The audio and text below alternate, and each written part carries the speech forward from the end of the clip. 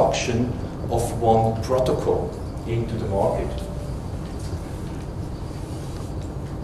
The interesting thing, you can actually put a line through it which represents exponential growth. What we see here is Moore's law in action. You know Moore's law, every 1.5 years, processor speed, memory size of IT infrastructure will double. And we have a nearly similar speed here is what we see in communication. If you have an even closer look to it, so the blue dots here are the same. If you look at the past 20 years, you actually see that you have a speed up of this increase, it's not a decrease. So actually we always say in communication, so somehow we reached a saturation, we reached a limit. At least looking back, you don't see that.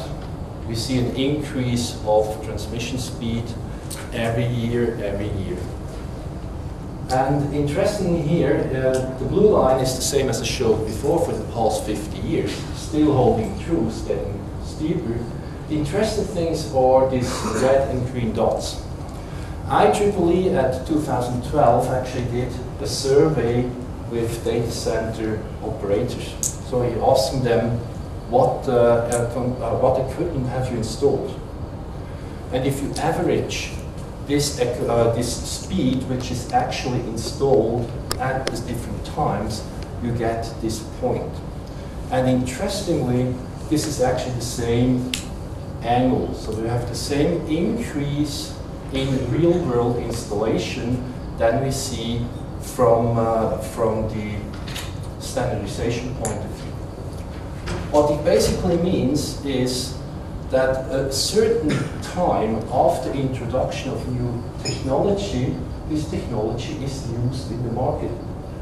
And if you look at the data center in, that's the core switch connection, you have 4 years that new technology becomes the predominant used application in the field.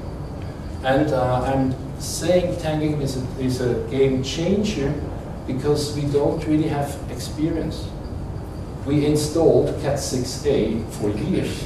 Of course, we know exactly what Cat6A can deliver. But if this Cat6A is really able to support 10 gigabit, nobody knows yet because deployment really starts now.